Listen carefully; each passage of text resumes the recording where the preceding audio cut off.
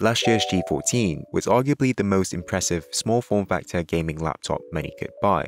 So what happens if you take all of the ingredients that made the G14 great and morphed it into a 15-inch chassis? Well, today we are looking at the G15 and seeing if it's a more compelling package over last year's portable beast.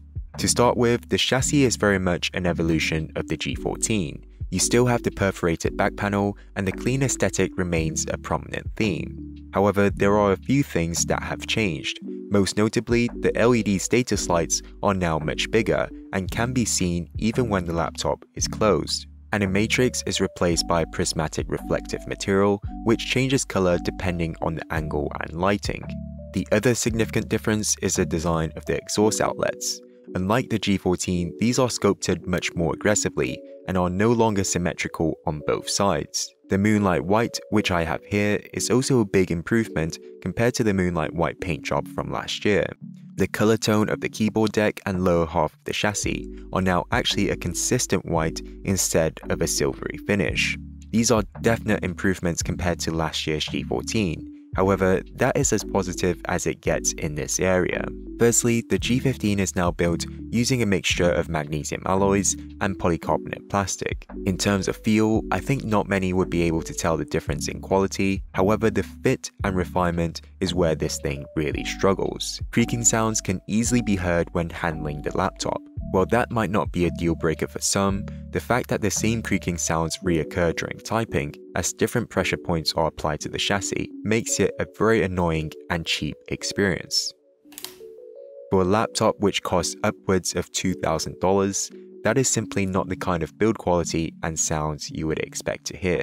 But what you would want to hear is how this thing performs. The model I have here is the highest spec G15 you can get, as it features the R9 5900HS, RTX 3080 and 32GB of dual channel memory. On paper, this is a beast of a laptop, but we also have to keep in mind that the RTX 3080 is capped at 80 watts with the possibility of reaching 100 watts via dynamic boost. You only get 8GB of VRAM, which might be okay for most games currently, but could be a problem if your needs revolve heavily around production workloads. Nonetheless, let's see how these specs reflect in our gaming benchmarks. Cyberpunk 2077, running at this G15's native 1440p resolution, resulted in less than stellar performances. At 1080p, the story changes a fair bit. Ray Tracing Ultra now technically becomes viable, but you will still notice large fluctuations in frames when roaming around densely populated areas. As such, I think RT Medium is still the way to go for a consistent and smooth experience at 1080p. Next up, we have Assassin's Creed Valhalla, a game which neither supports ray tracing or DLSS. Here we see that at native resolution,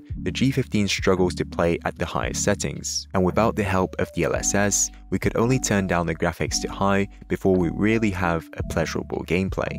The story changes when you switch to 1080p however, as the game becomes very much playable on ultra high preset. Finally, the last game we will look at is F1 2020, arguably the least demanding and most optimized game out of the three. With its well-implemented addition of DLSS, it easily becomes a piece of cake for the G15. Even at 1440p with DLSS on max graphics, the game averages a comfortable 120 frames per second. But how does this all look behind the frames in terms of power consumption, thermals, and clock speeds? Well, to test this, we are running F1 2020's benchmark trial across Albert Park through a 30-minute loop.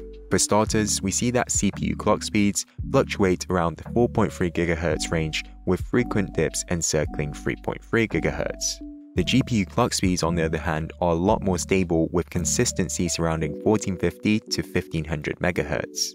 These small dips in clock speeds are caused by the gaps between F1 2020's benchmark loops, so they're not a cause for concern.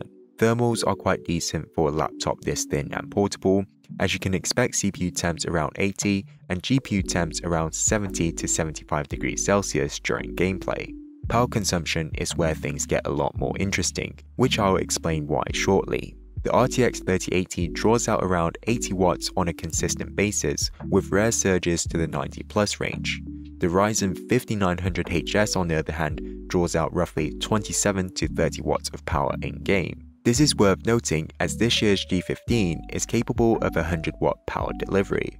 so technically it has a lot more headroom in terms of gaming, powered by USB-C as opposed to the G14 for example, which was only capable of 60 watt PD. This is something I will do a more in-depth video on, so stay tuned for my findings if you want to know if gaming is feasible on the G15 via USB-C. For those that work with 3D and animation, the G15 does amazingly well in render times. Compared to my G14 for example, I found that depending on the scene, the G15 is able to render at 2 to 3 times the speed. A Blender render of Junk Shop resonated those findings with a massive 6-minute save rendering at 150 samples at 4K resolution. Both animating and gaming was also very pleasant on the G15's 1440p 165Hz display. Not only do you have a higher refresh rate and a sharper display, but the response times has been dramatically improved too. The UFO test illustrates exactly what I mean. Connectivity is fairly decent on the G15. On the left hand side, you will find a HDMI port, RJ45, USB-A 3.2 and 2 USB-Cs, which both support power delivery and DisplayPort 1.4. The right hand side features a Kensington lock, microSD card slot and another USB-A 3.2. Something that is greatly overlooked here is the separation of the USB-A ports on either side of the laptop. Being right-handed, it has freed up a lot of space when using a mouse, and I'm really grateful Asus thought about the ergonomic details here. The keyboard is also something Asus seems to have heavily considered. The layout is logical, and the fact that it has home, end, page up and down shortcuts is a great addition that I'm sure most of us would appreciate outside of gaming. Backlighting, on the white models at least, are unperceivable in everything other than low light situations. If RGB lighting is a must, your only option is going for Eclipse Grey, and this is how typing sounds. Just like with the keyboard, the touchpad is fantastic to use as well. It has been enlarged to 6 inches this year, and that extra space honestly makes gestures so much more comfortable. What's rather uncomfortable though is getting into the internals. 10 outer screws hold the back panel in place, with the top ones longer than the bottom. There are additional 3 screws underneath some rubber covers, which are very finicky to extract. Asus recommends using a flat-headed screwdriver, but it still isn't the easiest thing to do while trying not to scratch the paint. But once open, the usual upgrade capabilities of gaming laptops apply to the G15. There's space for 2 M.2 SSDs, access to the battery and Wi-Fi card, as well as a single slot for RAM supporting DIMM.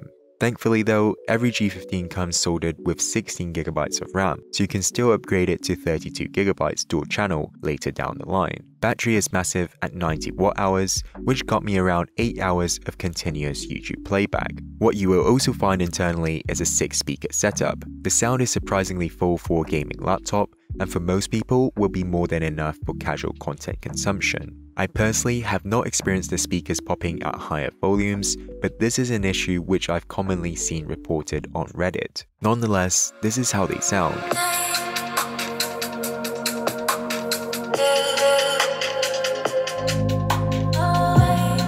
Speakers are not the only thing Asus has improved on the G15, as microphones have also seen some upgrades suitably in place during the current pandemic. So the built-in microphones are available with 3 different presets for noise cancellation. This is how my voice currently sounds with the low preset. This is how my voice sounds with the medium preset enabled. And this is how my voice sounds when I have the high preset selected. Now for comparison, this is how my voice sounds with the AI noise cancellation completely turned off.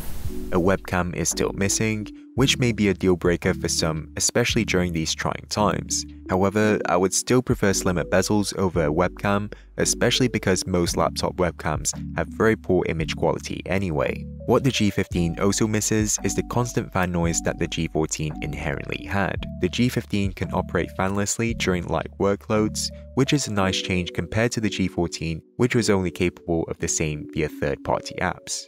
Now then, what do I really think of the G15? Well, there are definite improvements in areas that the G14 struggled last year in terms of the display and noise levels. I think the overall package is not as solid as what the G14 had brought to the table. The RTX 3080 on the G15 quite simply is a misleading name for a massively detuned variant of the RTX 3080 mobile. For those unaware, they could easily fall into the marketing trap without realizing the true performance behind the GPU that they are purchasing. Although to be fair, this is a problem on Nvidia's behalf, and I really appreciate that Asus at least tries to make it clear to us consumers by pointing out TGPs on their website. For gaming, the RTX 3080 is decent, but will likely fall short of your expectations due to the desktop 3080's hype, and it also doesn't quite have enough video memory for me to confidently recommend it to professional 3D artists. Furthermore, it seems that the performance gap between the RTX 3070 version of this laptop makes the 3080 almost a useless upgrade. Most importantly, the constant creaks when handling the device detracts an otherwise beautiful laptop, which is a great shame. And having spoken directly to Asus, chassis noise is not something that they are aware of, and as such, isn't on their agenda to fix. So unless Asus addresses these quality issues, the G15 unfortunately is a wonderful laptop that I really struggle to recommend. Hopefully you found this video informative, and once again, thanks for watching, and we'll see each other in the next one.